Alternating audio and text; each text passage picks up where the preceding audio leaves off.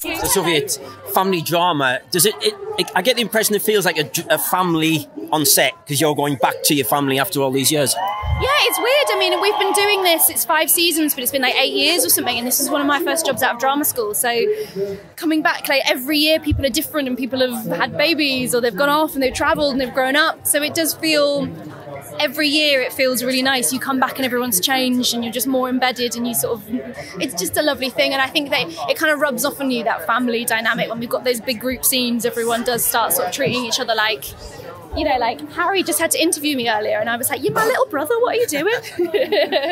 Sorry, I was really on stage. Yes, hello, you look fabulous. Oh, thank you. Peaky Blinders fan site. Oh, yeah, hi. Nice to see you. Following the adventures of you and your dog. It's all, I'm so pleased, it's all I want to talk about. I've got dog envy, I'm afraid, at the moment. Oh, I just love him. He's just getting bigger by the day. I left and he was about this big. He's so I love him. His name's Buddy. He's golden retrievers, actually. I know. Could you tell me, without giving anything away, what we can expect from Ada this?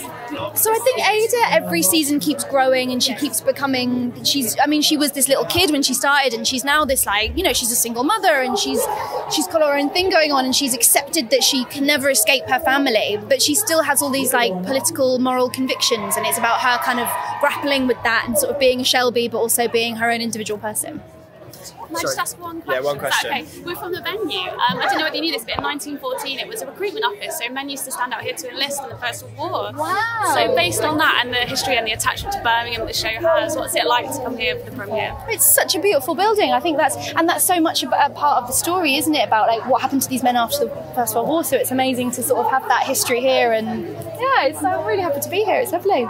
What can we expect from Johnny Dogs this series? Johnny Dogs this series is, without giving too much away, he's there. There's just a couple of different bits that you're not going to really relate to as much with him. He's got a couple of iconic moments, I hope, there that they've kept. You know, I'm as stranger to this as you are as well. I'm hoping that the stuff we worked on is there in the camera, but whether it is or not, it's the final decision of the bosses, and hopefully we're not cutting too much of it, but add a bit more license, a bit more freedom to play around with it. We've got a couple of good scenes with Paul, great scenes with Cillian. Yeah, so it's great. Why is this series the best yet? Not just because we moved to BBC One, there's a lot more at stake. The script's a lot different. It's a lot faster, more pace. There's more at stake. There's a lot more threats. There's a numerous amount of reasons why. Plus the cinematography is just incredible. Yeah. One of the coolest names in the drama itself. Why? How has this season been? It's fantastic. It's great. I'm delighted to be part of it. I keep saying it every year, time and time again. This is the best, but this is the best. It just keeps growing. Globally, it's got massive. We've moved to BBC One. Every actor and crew member felt the pressure when we were doing it this year because we knew that all eyes were on us.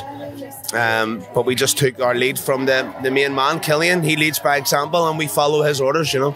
Okay. What did you get from the character when you first saw it? What jumped out of that script when you first saw Johnny Dogs' character on that script? Certain things that we have to do that we don't normally do.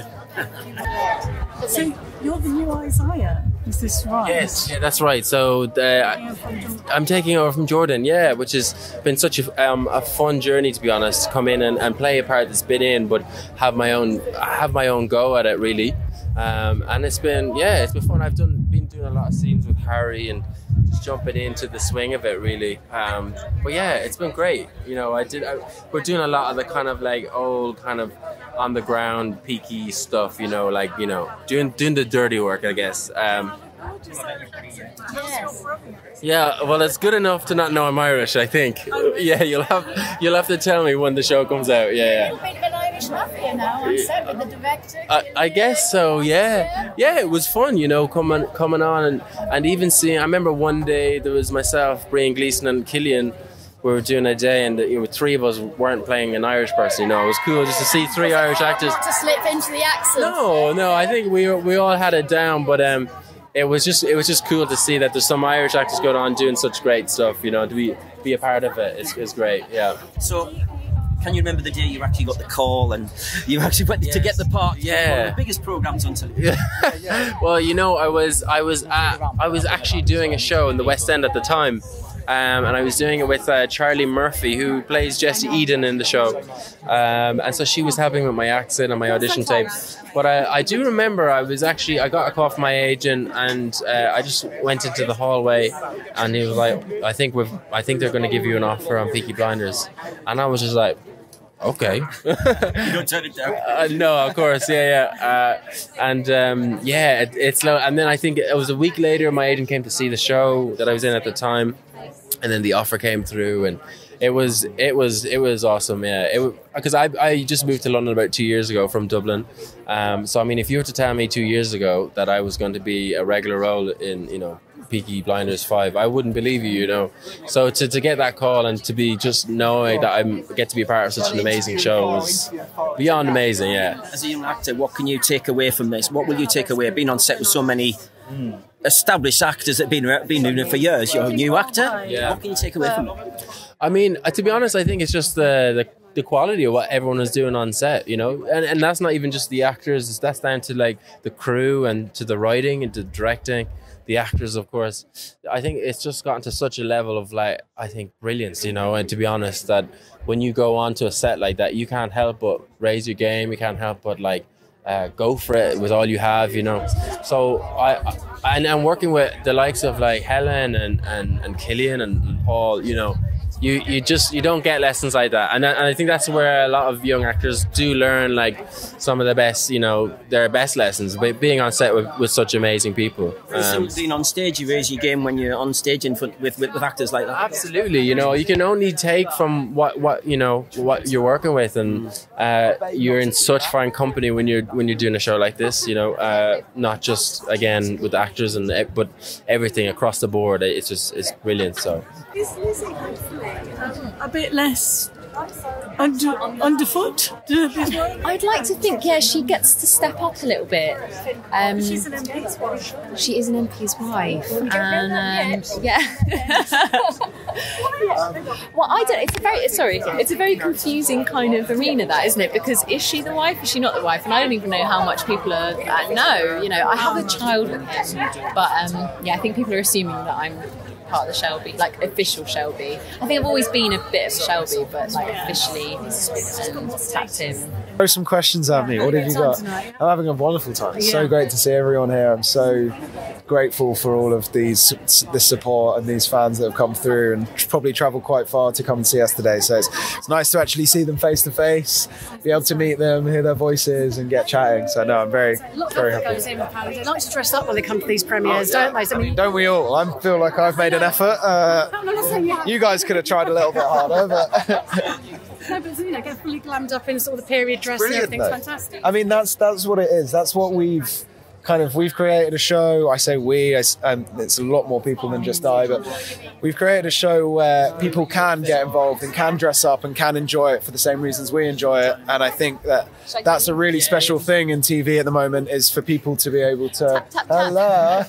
It's for people to be able to throw themselves into the world and be a part of it. It's just saying how nice it is to see everyone dressed up. And, it's so fun. And also like the vibe, like I was just being told here that this is where they queued up to assign for the war in 1914, and given how much the show is about, you know, the PTSD and stuff, it really is quite emotional.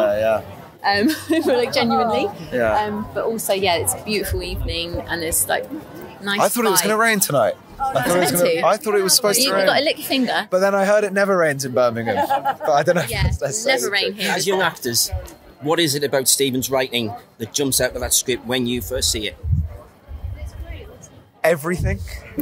Like you can hear literally the music, everything. you can hear you can just it's one of those experiences like reading something like that is where you can it's so visual, but every sense is kind of, just from reading it on a page, every sense is really, it's just like, it's so exciting to be a part of it, and it's such a page turner that we're all thrilled, and you never know what's going to happen as well. It's like everyone talks about Game of Thrones, but it's like we have the same thing of like, we don't know what's going to happen.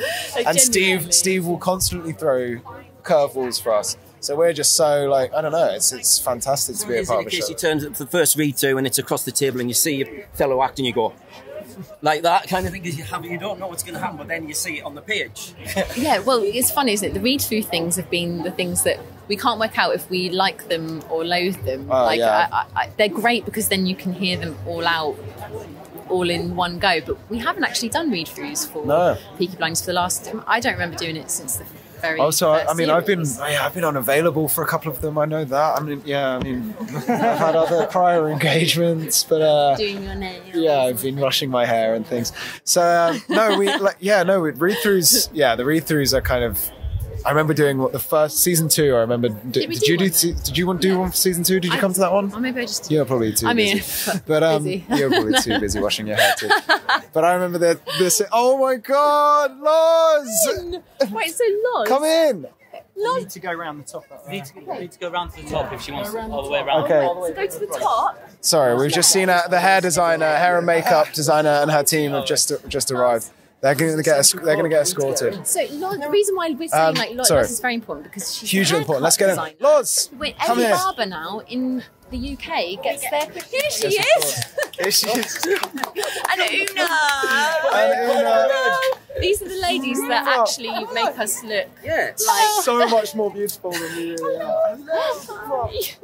This is. Would you like to get in here? This is our head makeup artist, and Una did my makeup this season. So these are who to thank for our wonderful. Sorry, you don't have to do any interviews.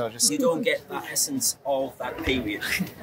Well, we need the faces and the hair first, which they are. No, but yes, we have a lot of fun. It's been 4 seasons of long work, but it's good. Yeah, no, we've had a lot of fun and lots of exploring with all sorts of stuff. So no, it's great. We're just so happy to be here. I didn't expect to see you guys. I'm so glad. Sorry, go ahead. So, Series 4 ended with some very definite storylines to pick up. So, you're now a mum. Natasha, aka Ada's now a mum. Is Jessie Eden fully off the scene? I don't know what we're allowed to say or not. Nothing. She's in the series though, right? Who's Jessie Eden?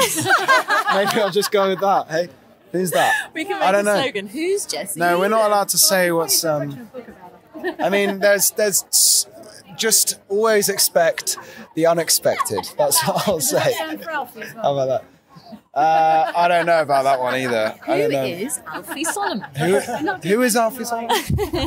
No, I mean all of that stuff is like always with Stephen. Stuff gets cut, stuff gets brought in last minute, and it's all up in the air. But guaranteed, you're going to have a blast watching this season. So thank you. What is the dynamic like on set of a program of a drama like Peaky Blinders? Because it is, it's very intense. There are some quite intense scenes. I've asked to never be in scenes with Michael. This is the only time we actually Lizzie look and at each Michael. other. We can't go too far with this sarcasm. No, it's awesome. Like I was just saying to these guys, we have such a good camaraderie on set. We have such a good laugh. Tash had a hand that went up. There was a finger puppet hand for about 2 weeks that was just hysterical. It got us through the cold, I think. Really There's some really cold night shoots, and the little hand just helped. So there's just constantly stuff coming out. Yeah. Kind of put your sleeve around it a little as well. Actually, we do things like that. Exactly. So it's a lot of kids in adult bodies having fun. We are all kids, really, and playing, and we get dressed up and stuff, but we're all. Sorry guys, just have Wendy there if that's all right. Sorry. All right. I wondered what we can expect from Finn. He's been blooded now, hasn't he? Yes, that's right. He's been officially tribalized, you know. Hey man, sorry people. Finn's he's really got comfortable in who he is, but at the same time is still very in a lot of new situations, and he really doesn't understand the world, I don't think, still, but he definitely knows what it means to be a Peaky Blinder. But because the Peaky Blinders are so detached from the world and they do so many weird things, you know, they're pretty violent and pretty radical. And Finn's just probably gauging that as a young man. And now that he is a man, he gets up to a lot of antics. Can't wait. Thank you very much. Thank you.